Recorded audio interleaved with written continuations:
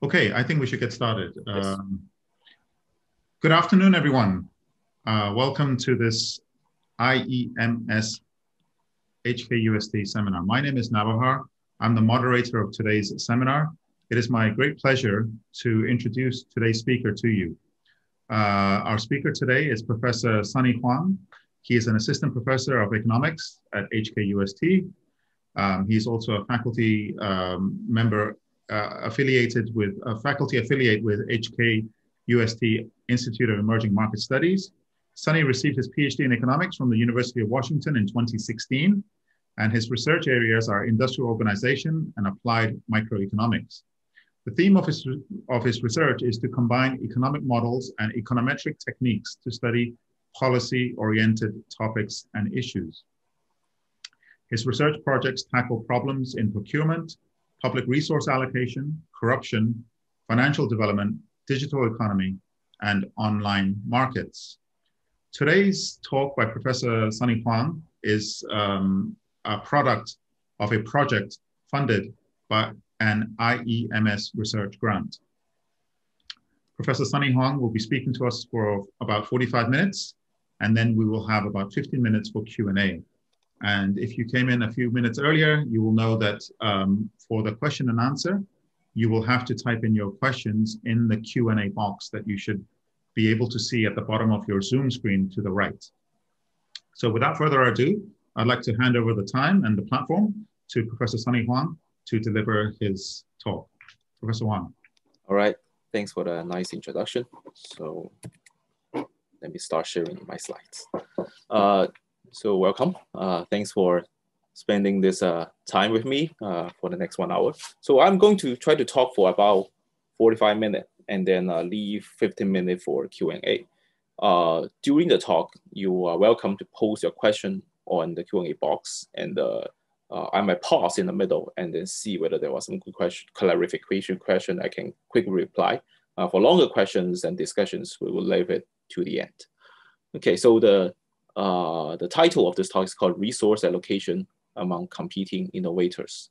So we start this talk as we have 4 co-authors, and then Ying Chen is working at ISOM department. And then these 2 are our UST students. And after we finish this project, they have all got good placement. One at CUHK Shenzhen, the other at Southern University of Science and Technology. So these are all good placements. Okay, so this talk is about VC investment on innovation.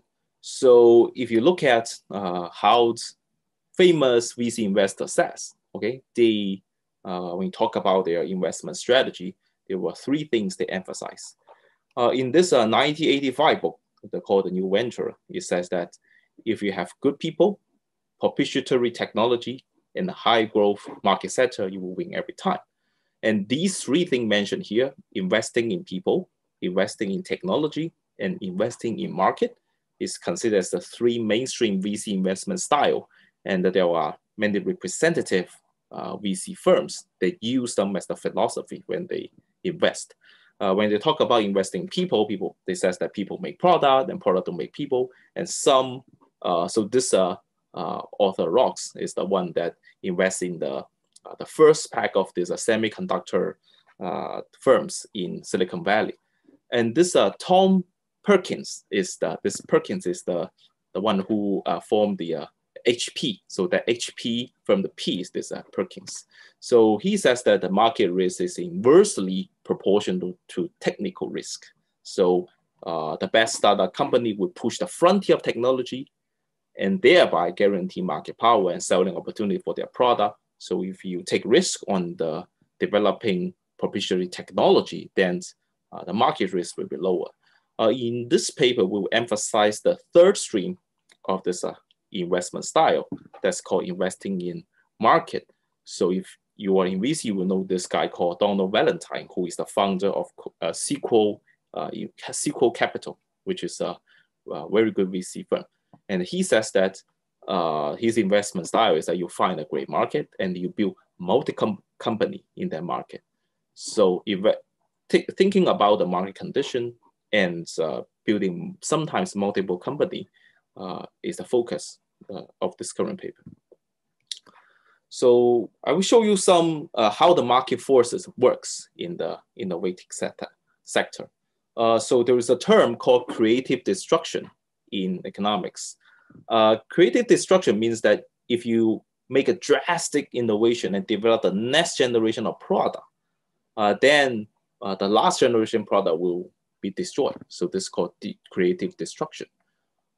In this hard disk industry, the smaller that you can make on your hard disk, 14-inch, 8-inch, 5.25-inch, means that it's a more innovative product. And you can see that this is the years, and these are the number of firms. As the time goes by, people innovate. Each generation of product have an age of a prospect, and it goes down. What I want to emphasize on this diagram is that at the beginning, when you have less firms, when this product is first being developed, you have less firm, and then more and more firm will imitate and copy and compete in the market. And then the profit of that market will start to shrink, and then people will think about developing the next generation of product. So that's a next step of innovation. In the medical sector, it's pharmaceutical sector is very similar. So you have a drug, and then there's a life cycle of it. So when you develop a drug, you file a patent, and the patent is good for 15, 20 years. And when the drug is being approved by FDA, it went to the market and started to pick up price. So at some point, the drug is widely being accepted. It has a price peak. But once the patent period is off, then there will be competitor coming in, launching what we call the generic drugs, which have similar, function of this innovative drug. Once you have competitor, then the price will drop and the profit will drop.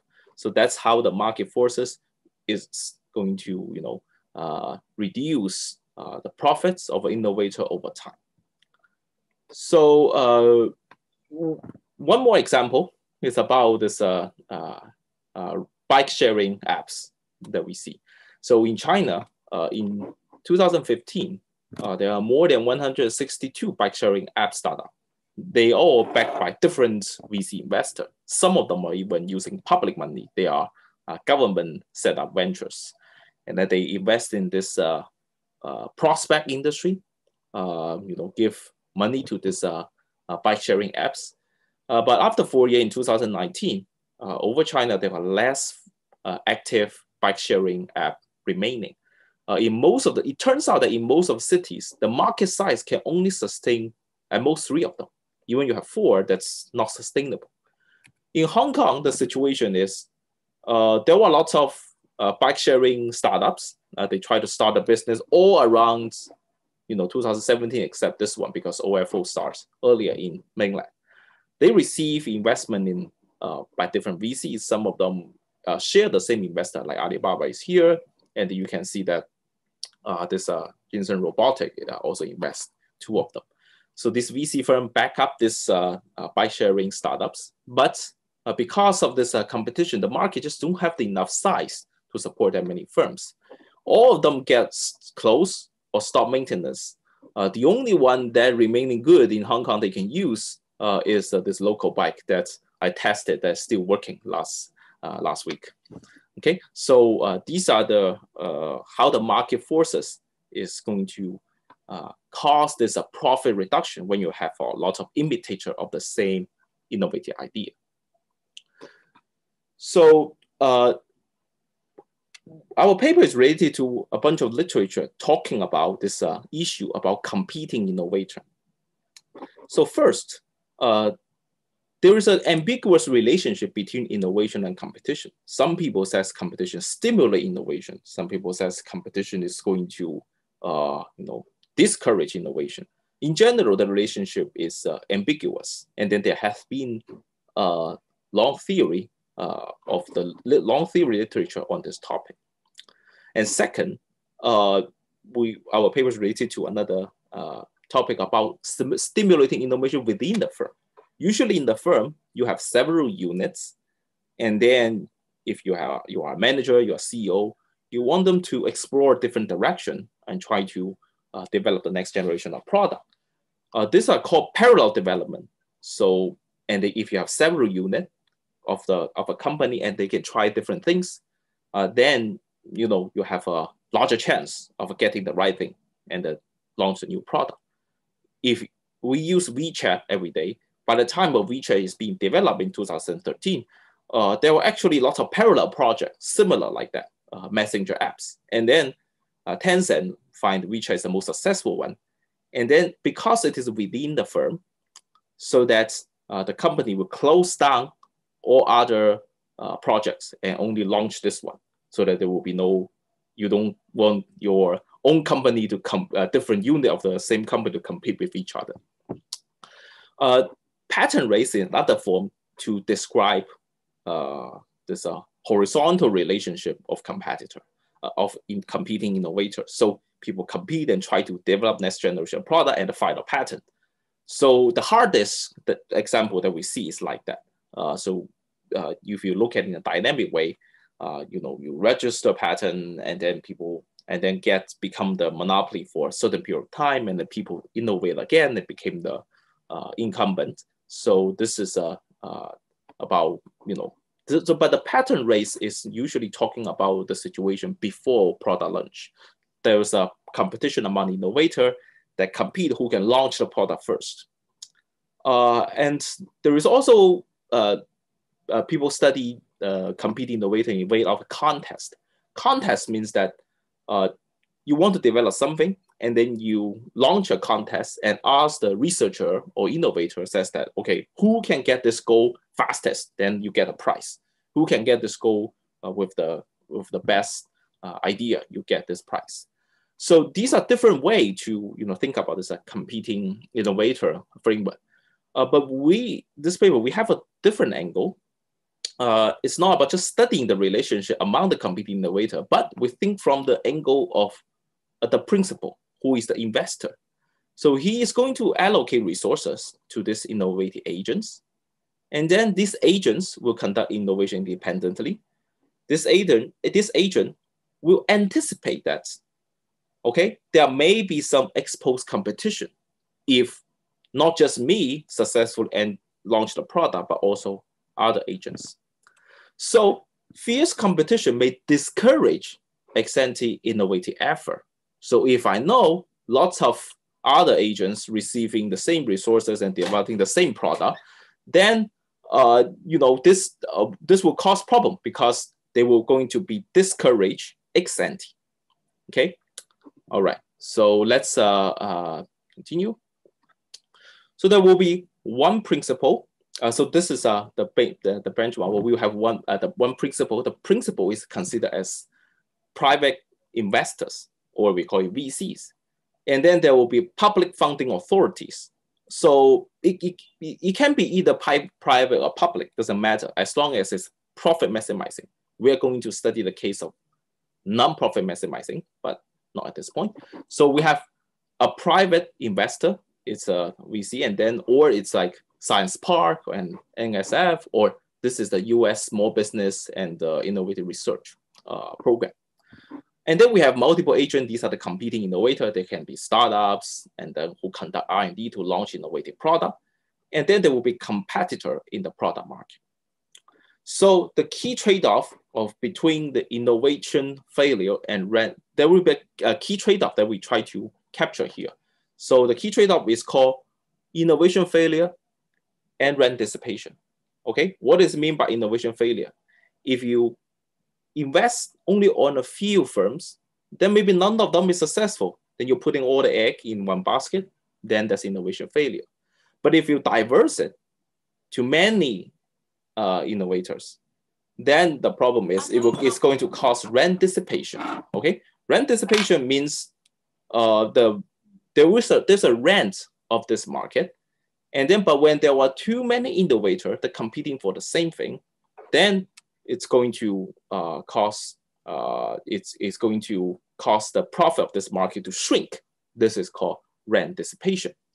So investing in more agents will cause the probability that at least one agent succeeds increase. But on the other hand, when you diverse, it's going to cost probably that more than one agent succeeds. When there were more than one agent, the profit will reduce due to what we call business diluting effect or rent dissipation. If the agent anticipated, then the agent will lose some incentive from working hard on this area. So agents strategically choose effort based on resource allocation. And when we combine all these things together, we will have a result of the optimal investment strategy among the competing innovators. So the main result is that the optimal diversification level will first increase and then decrease in the amount of resources. So when you have more and more resources, at the beginning you concentrate, and then you start to diverse. By the end, when you have a lot of resources, you start to concentrate a little bit back. So that's what we're going to, what I'm going to present. Okay, so let's start with some quotes. So we got this problem from the literature. So this paper, okay, Kaplan and Stromberg, study lots of VC memos. So this VC manager, they need to do a memorandum like, okay, what should we pay attention to about our investment? They gather a lot of these memos and find out that people care about external factors such as market size and competitions. So of course, they also care about internal factors such as quality of management and performance. So many of this memo has statements like, company is targeting a significant market segment. There's no competitor. There is enough room for several competitors so that this market size, whether there's enough rent to support and gain back the investment for innovation matters. So even in the earliest study, people also find out the VC manager care a lot about barrier to competitive entry. And Josh Lerner, who is a famous innovation scholar at Harvard, so he evaluated this US Small Business and Innovation Research Program, and he found out that sometimes this SBIR program awards cases, they want these awardees to have spillover so that benefit the innovation sector. But at the same time, if you invest in many cases, you tend to create the losses from having many competitors. So people have noticed this, but all these are mostly observational or empirical paper. And we are hereby to provide a theoretical background for that. Okay, so the baseline model have two agents. There is a resource allocation stage. So the principal choose his budget on this, how much to invest on this two agent, subject to a budget. And then there is the innovation stage. The two agent will choose their effort, X1, X2, non-corporately, and then there will be a product market. The principal will choose this to maximize the total profit from the two agent. And then these profits from the product market will be shared by the principal or the investor and the agent proportionally. The agent will get gamma, and then the principal will get 1 minus gamma. So this is like an equity share. So you own 40% of the company, I own 60%, and then we divide this by 40-60. So the resources for the principal is not costly in the benchmark model. We can let it to be costly, I will show you, but we think this is more realistic. The reason is, as a VC manager, typically you're getting waves of investment, and then you just care about getting the best return of it. But you don't care about marginally, okay? You are investing more, it doesn't directly give you a marginal cost. For public funding authorities, the same. The government gives you a budget and then you allocate it. So there's no marginal cost from allocating more money. So the agent will choose this effort to maximize the expected profit minus the effort. So there is an innovation success function. So it has a form of both the resources and the effort matters. So if you have no resources, you cannot successful, but if you exert no effort, you cannot successful. And then, but if these two things goes together, you can increase the success rate. So this functional form is taken from the literature, so people use it. It actually have an interpretation of called the Poisson banding model. It's not very important. So we can generalize, okay? We can generalize the market, we can generalize the innovation success function into these two general classes. We haven't explored the boundary of our result, but these two general classes will work, all right? So agents conduct innovation independently. If an agent successfully innovates, he will launch a product to the market.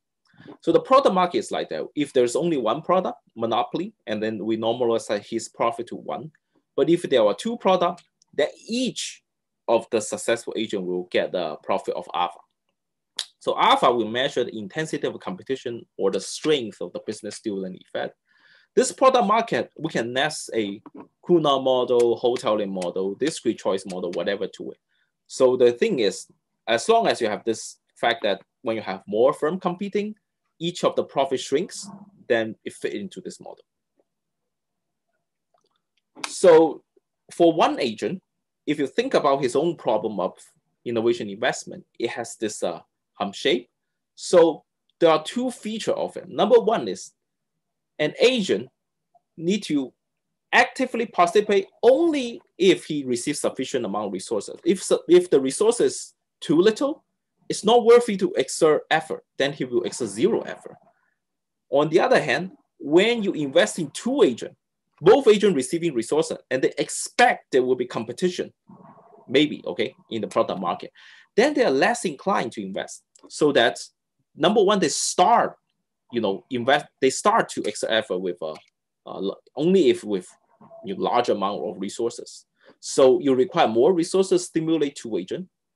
Number 2 is this strength of the rent dissipation does matters. I will skip some math detail, okay, of derivation, but I want to point out one thing, that is, when you have 2 agents, there are competing agents. There are one thing different from investing only 1 agent, that is, sometimes you can reduce the total amount of resources. And then it weakens the competition, and then somehow it can better incentivize the agent. Okay, so that's the feature of a multiple competing agent framework. So I will directly skip some of this math and go to the feature of what the optimal resource allocation look like. So there were 3 parameters of this model: alpha, strength of competition; gamma, and the B bar. Gamma is the profit sharing rate. B bar is amount of resources. From the agent's perspective, gamma times B is kind of how abundant is the resources from the agent's perspective. So alpha measures competition intensity, and gamma B measures the abundance of resources. The duopoly competition will reduce the total profit when alpha is less than 1/2. That means that alpha plus alpha is less than 1. That means you have 2 firms, the total profit shrinks. In this case, we will have what we call rent dissipation. And then, so half alpha is here on this x-axis. It divides the region into left and right. So on the right, there's no rent dissipation. You have 2 firms. That's better than having just 1 firm in the product market. In this case, we can see the investment have only 1 cutoff. The cutoff here divides this region C, divides things into 2 regions. Below here, you only invest in 1 firm. Actually here, if you don't have too much resources, you invest in 0 firms.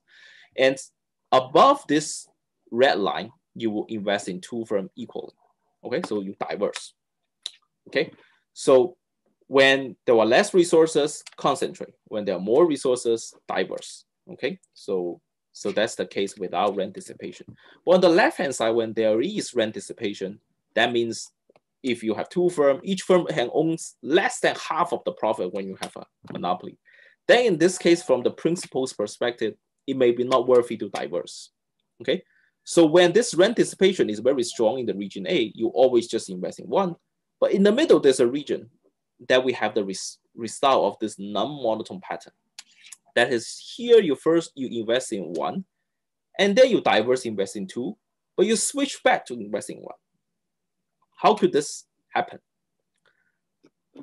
let me use two diagrams to get you the key intuition. So we call it the trade-off between innovation failure and rent dissipation. So when the investment diverse, you invest in more agent, then the probability of at least one agent success will increase. So the innovation failure rate will decrease. So this is characterized by this black line here, black dotted line. So this is when you have two agents and then at least one does success. But on the other hand, when you invest in two, the probability of having two agents, which is this blue line here, so both agents' success also increases. So that's caused the rent dissipation problem. But why there is this non-monotone pattern, first increase and decrease, that we can explain by the right-hand side diagram. So this is delta. The delta measures the benefit from diverse investment. So the first term is that it is at least one agent success when you invest in two. The second term here, which is this red line on the left-hand side panel, that is the probability that you have only one, you are investing in one firm and this firm success. So when you diverse, you might be able to increase the success rate. But how much is this increment? So this is the difference between them. So diverse investment, concentrate investment, and what is the benefit from diverse investment? So we can see that if you subtract this black line with this red line, so that's the difference, that's the benefit from diverse investment.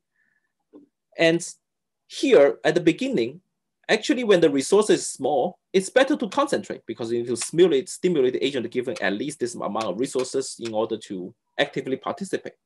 But up to some point, which is here, then we have this black line above the red line. That is, okay, there is a benefit from diverse investment because it increases the chance that you have at least one successful innovation. But because probability is bounded by one, so this benefit is going to converge to zero as the resources increases. So this drives the force of first, so you can see the benefit first is negative and then it's positive, but it's shrinking. So that's why we have this first increase and then decrease result. So for intermediate level of alpha, the optimal level of diversity, first increases and then decreases.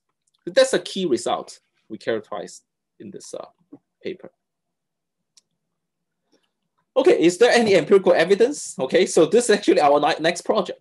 So to test this first increase and then decrease, which is, let's say, okay, do you have some region like that? It means that when for some sector, for some industry, if this is highly intense, then people tend to concentrate.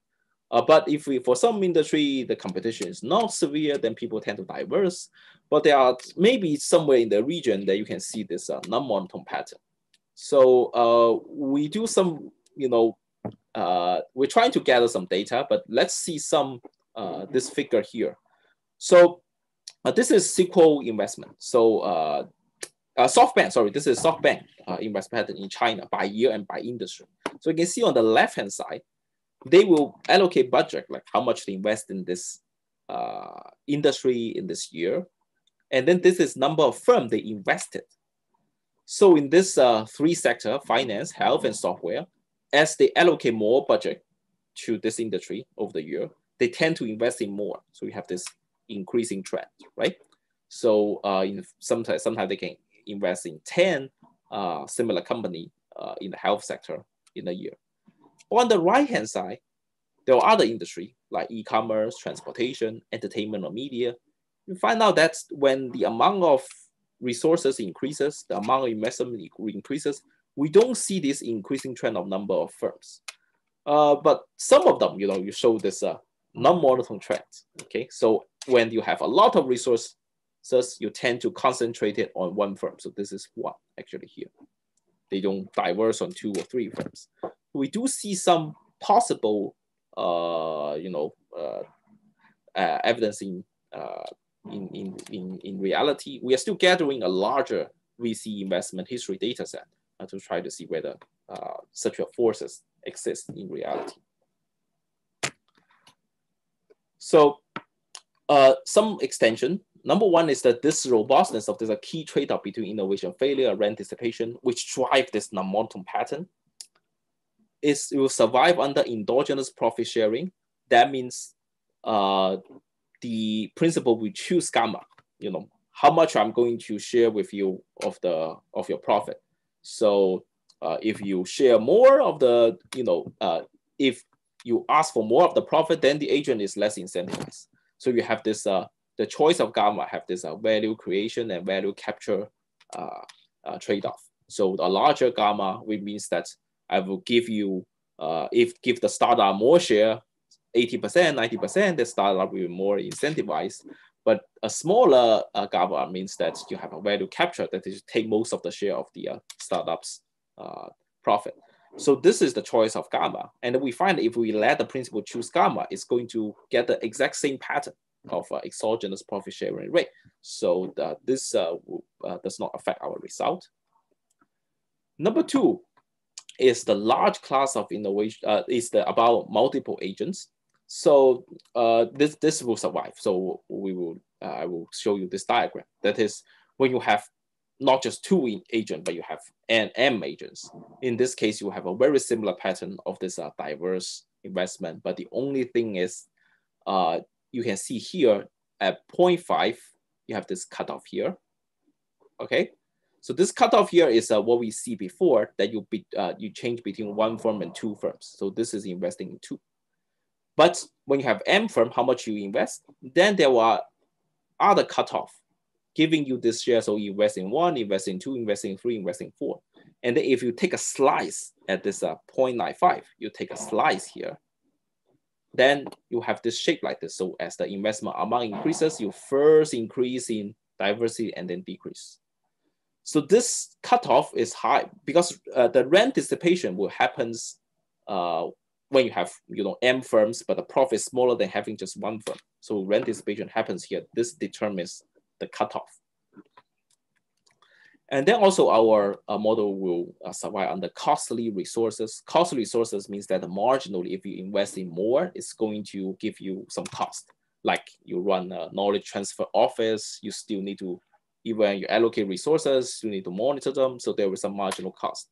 When you have this marginal cost, then the optimal level investment may not, of course, will not be investing all of them, but you will have an incentive to save resources. In this case, as a C increases, the marginal cost of spending money increases, you spend the principal spend less, but by replacing B bar by this B star, the resource allocation rule will exhibit the same property. Okay, so lastly, it's about large class of innovation success function. So we have seen that in the earlier, so that will work. Okay, and then the only thing that does not survive when you want to see the extension is non-profit principle objectives. So if the principle is not profit oriented, it's not trying to get a gamma share of it, instead targeting other goal, then our result will not hold. The non-monotone result will not hold. Let's see why. So let's say the principle, care about these goals, like number of successful innovation, which is many of the government projects that I just want this startup to be successful.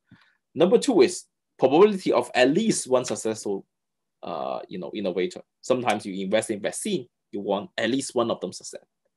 Or you care about consumer surplus, total welfare. So these non-profit objectives will cause a monotone result. That is, when you have more resources, you invest in more. When you have the resources increases, you invest in more projects. So if you have two agents, it will first invest in, dedicate all resources to one, and then divide it equally to two. But the important thing is we need to know is, why not, just diverse as much as you can? We need to pay attention that although the principal, the investor, the public funding authority is not profit oriented, the agents, the startups are still profit maximizing. So the rent dissipation can discourage them from exerting effort. In this case, okay, so if you diverse the resources too much, each agent only receive a tiny bit, or they see that while many agents receive the same resources, they will be discouraged and you end up not successful. So that's the reason why even the founding authority does not care about profit. He still need to care about the agents are profit maximizing, and then diversify the resources in a proper way, but not to the maximum. The principal are more reluctant to diversify resources when maximize the probability of at least one innovation succeeding. Okay, so if you want to just guarantee one, then like development of COVID-19 vaccine, then you switch to diversity only when you have a lot of resources. Okay, lastly, we want to talk about some policy implication extensions. Number one is, what if you have two investors? So the two principal cases. So this will require, of course, a new paper, which I'm working on. Okay, so there were two, but let's see a simple case here. So think about there's a leader and a follower. So there's a leading investor, and then there's a follow-up investor, and there's still the two agent framework. And then once the leader first make an investment plan, and then the follower observe the investment plan and then do an investment, the two agent will, if they receive investment like from these two investor half, then the profit will also be divided half. So they will share, the agent's profit will be shared by principal according to the proportion of their investment. The ratio of the total, here we plot one thing. That's the ratio of the total profit with and without and with the follower. So on top is the profit, that's just one investor. And then on the bottom, that's the profit when you have a follow-up investor that have the same amount of resource than you. So profit from one investor and profit from two investors. So if you have an additional investor, that may reduce the total profit when this delta is less than one, because have one investor, these are two investors. And if this is less than one, that means that having a next investor will actually hurt the first investor. Is it possible? Yes. Okay, so these blue regions are those with, less, it reduces the total profit. So it is still caused by rent dissipation. On the other hand, there is issue of it may easily to stimulate two competing agents, because as the first investor invests, the second investor may want to avoid and then get a larger share of the other agent.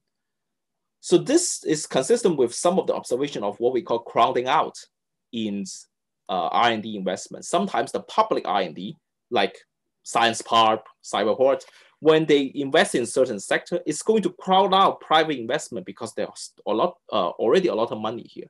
People find this in US, in SBIR program, in Canada, in this public venture capital. So as a public investor, you need to be very careful, because sometimes when you use the public money to invest in a sector, it only costs crowding out of the private investor, because the private investor will find this not profitable to invest in this area anymore. So some policy implications. So resource allocation among competing innovators, we find out that the level of diversification should first increase and then decrease due to this trade-off between innovation failure and rent dissipation. The profit-oriented founding authority will invest resources in a more concentrated way than the non-profit ones. The non-profit one will only increases the diversity when they have more resources. So when resources are abundant, non-profit founding authority will induce more successful innovation, higher social surplus, but lower profit from this sector. The resource capacity, okay, with the amount of resources, dictate the number of agents that the principal can incentivize effectively. That is why, okay, some level of concentration is necessary to guarantee active participation. So if you look at how founding authority give money or the venture capital allocate, there are a lot of applicants always. And then you found a limited number of the agent, and usually with equal amount, at least with a sector. So for example, the US Small Business Innovation Research Program will give the same amount of $150,000 US dollar to successful applicant, same amount. And then the Hong Kong Cyberport Creative Micro Fund will give 100,000 Hong Kong dollar to each of the fundee. startup. So you have funded one and a non-funded one. But for the amount of funded one, they give equal amount. So this is consistent with our model prediction. And it is, we characterize that behind there is a force of this two trade-off, that you can only stimulate a limited amount of them because these startups are all profit-oriented. So the product market competition is an important factor in determining the resource distribution and the investment diversity in different areas. Concentrating resources in some area while diversifying in other may substantially improve the performance of the innovation investment, no matter for VC or for public funding authority. So for government official, George Lerner give this following guidance to them. He says that government subsidy will increase the profit of entrepreneur and venture capitalists. So if you set up this ITF, like Hong Kong Innovation and Technology Funds, Cyberport Science Park, it may lure more entrepreneur and venture capitalists into the market, so that unless the supply of good idea grows, more firms and financiers are chasing after the same idea. So that's what we characterize. There will be rent dissipation in some of the area. There were too many competitors. And this competition may depress returns and ultimately discourage entrepreneurship and venture investment. So allocate the right amount of resources and also at the right amount of right level of diversification is a very important thing. Our result is consistent with some quotes that in the literature. For example, when we talk about innovation portfolio manager, Henderson 1994 says that this portfolio diversity is a key to success. Successful resources allocation, not just simply a matter of picking a winner, but how diverse it is. So increasing diverse research stimulates productivity, but only up to a point. So this is also consistent with our finding. Also for this Harvard Business Review paper says that the VC managers should diversify resources at first and then reduce the risk of failure of all the project.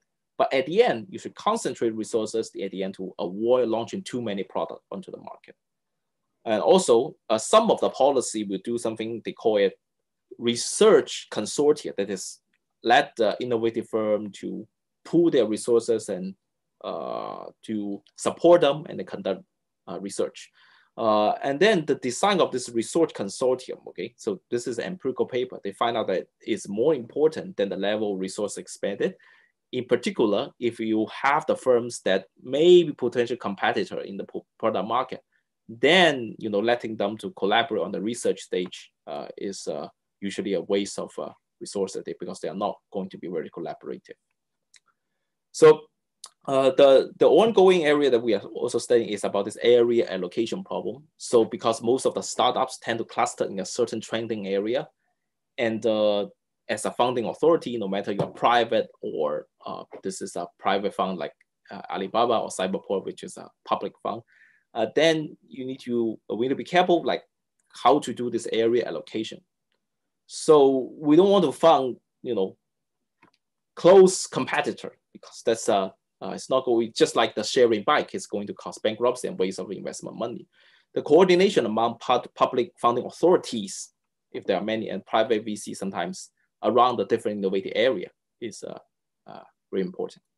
Okay, so I'm going to stop here and see whether you want to ask questions and discuss something. Thank you, Professor Huang, for that wonderfully enlightening talk. So participants, please feel free to type your questions into the Q&A box. And Professor Huang, please feel free to pick and choose the order in which you answer the questions. Yeah. So I want to thank the question from Haijing. So she says that, have you considered multiple principal situations? So this is exactly, so we are working on the two next projects. One is about this area allocation. That's a case of one principle, but not just one area, you have 2 or 3 areas. And then each of this area may have agents that you can invest in, and then how do you, do the funds across different areas. And then the other is about several principals, several investors. So that's and then if you have several investors and several agents, that's more realistic. It can fit into what we have in the VC market.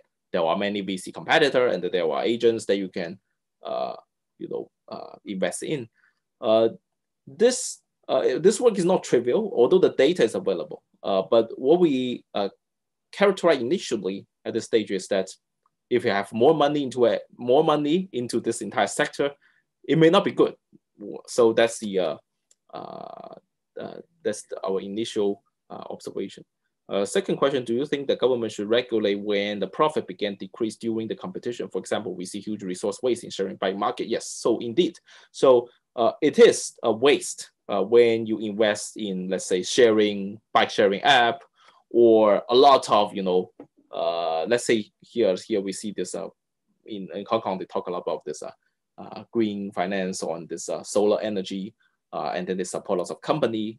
And so if it is public money, then people do need to care about it, because once you go beyond a certain point, rent dissipation happens, then this innovator will not make money, and they will go bankrupt, and then it will be a waste of the public money.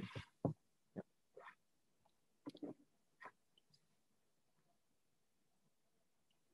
Okay, so the question, Zhang Junye, so does the model have underlying assumption that agent will accept the offer regardless of the choice of investment portfolio? I'm thinking if the agent is so discouraged by the multi-investment that it will collapse. So this is about participation constraint. So you are exactly right. So why we have this boundary here? So I can show you this diagram. So you can see that when each agent needs to have at least amount of resources to be actively participate.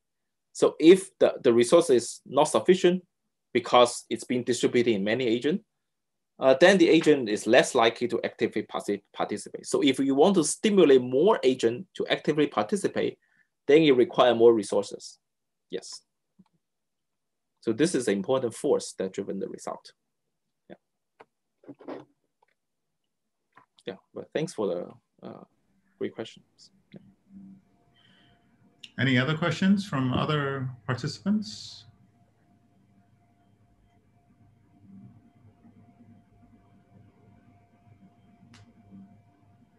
So Sunny, I have just a sort of discussion that I'd like to engage with you for a couple of moments, if I can. You mentioned that public investment should be carefully done so as not to crowd out private investment in R&D. Mm. But if we look at the history of the development of the mature innovation systems, they have been in the early phases of the development led by public R&D. Yeah. So does it matter at which stage that claim applies? In other words, does it matter that if it's a mature and highly developed innovation ecosystem, then public R&D should be more careful not to crowd out private R&D? But if it's an immature, like a third world country like Tanzania or something, then public R&D can go further. Would that possibly be the case? So I will answer you by some readings from Josh Lerner, okay, from Harvard. So there are two important factors. Number one is a financial constraint.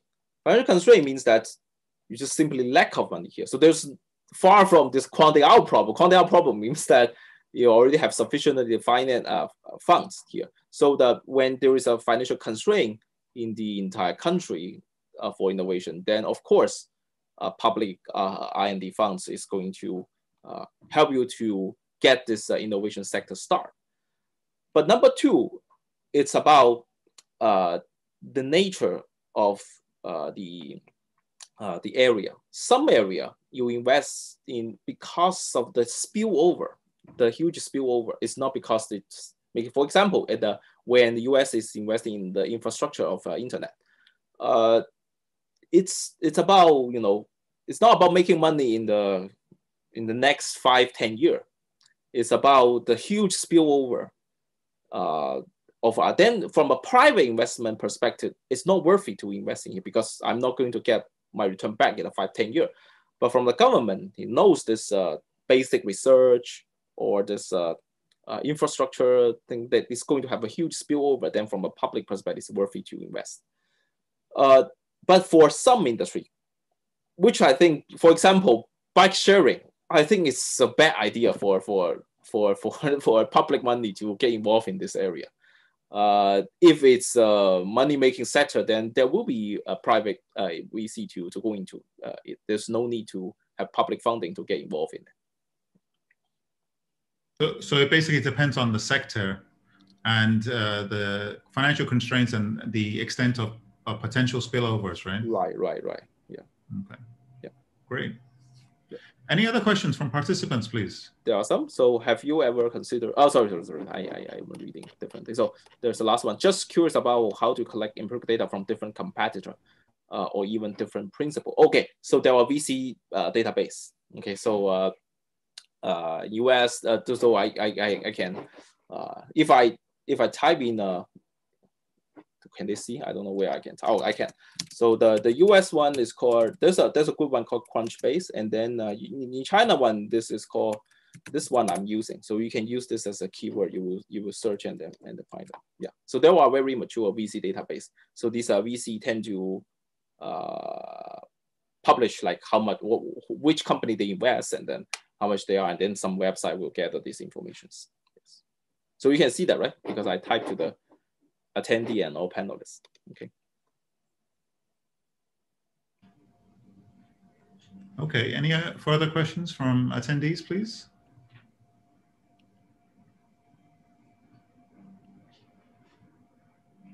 So how long have you been working on this project, Sunny?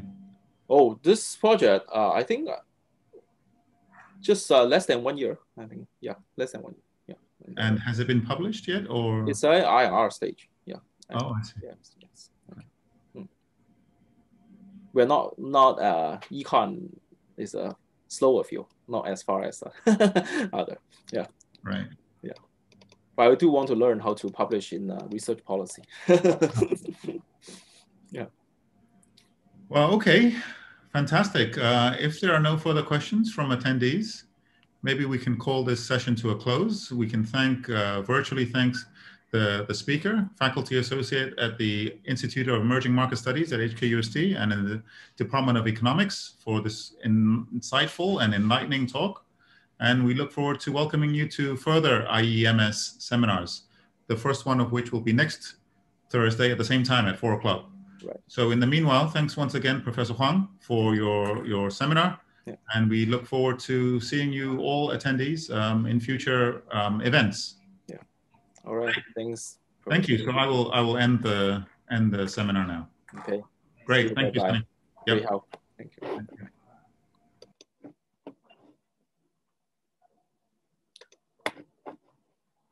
Okay, Carla. Bye-bye.